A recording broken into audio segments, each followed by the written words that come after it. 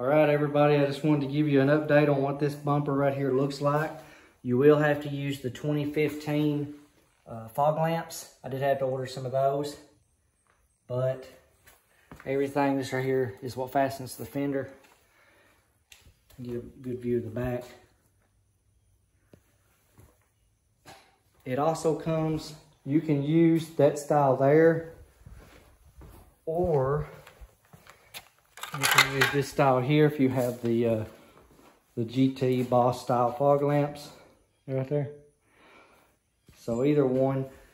I put this one in. I've got fog lamps, but I like this one. This looks like the 2020 Shelby front end, so that's the one I've got. Of course, Shelby would have this word right here saying Shelby in it, and it would say GT500 here on the factory ones. But this bumper, 2012, 2013 Ikon front bumper. We'll walk outside here, and here you have the hood.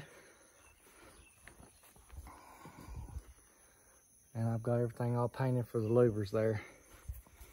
But there's the hood and there's the bumper. Just wanted to give everybody a quick update. Don't forget to hit the subscribe, like, comment, and share. If you have any questions, leave them in the comment section. I'll get right back with you.